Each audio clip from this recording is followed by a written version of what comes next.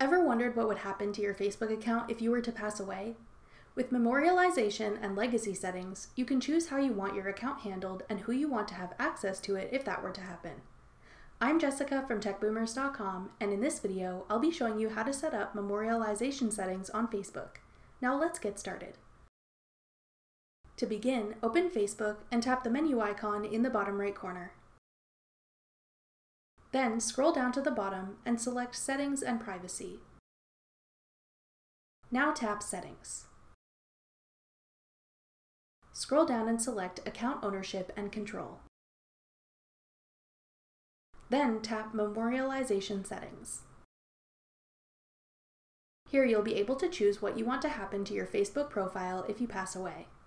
You can either select a legacy contact to allow your page to be memorialized as a way for your friends and family to remember you, or you can choose to have your account permanently deleted once Facebook has been alerted of your passing. In order to allow a close friend or family member to manage your profile for you in the event that happens, tap Choose Legacy Contact. You'll then see more information about what this contact will be able to do with your account. They'll be able to manage your account but will not be able to access your private messages.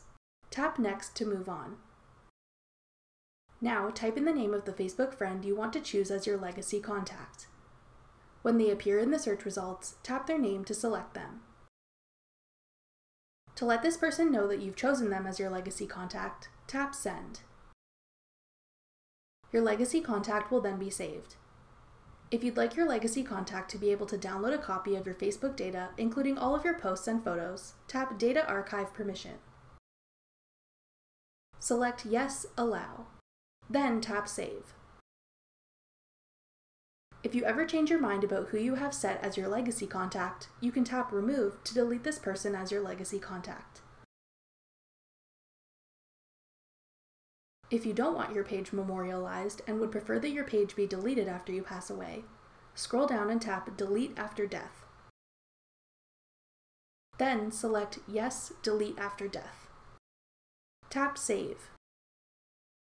Then tap Confirm. If you'd like to let a friend know that you've chosen to have your page deleted when you die, tap Choose a Friend to pick someone. If not, tap Skip. Your setting will then be saved. If you've selected Delete After Death, one of your close friends or family members will need to notify Facebook of your passing in order for the deletion process to be carried out. If you've selected a legacy contact, that person would be able to access and manage your profile on your behalf, and they would have the option to delete your page for you. Although it may seem a grim subject, we'd suggest anyone using Facebook to set up their memorialization settings so that their wishes may be respected if they were to pass away unexpectedly. Whether you choose to have your Facebook page memorialized or deleted after you pass away, we hope this video helped give you some peace of mind regarding what will happen to your page in the event of your passing. Thanks for watching. If you found this video helpful, we'd love it if you'd hit the thumbs up button below and subscribe to our channel. We put out great new tech tutorials like this one every week.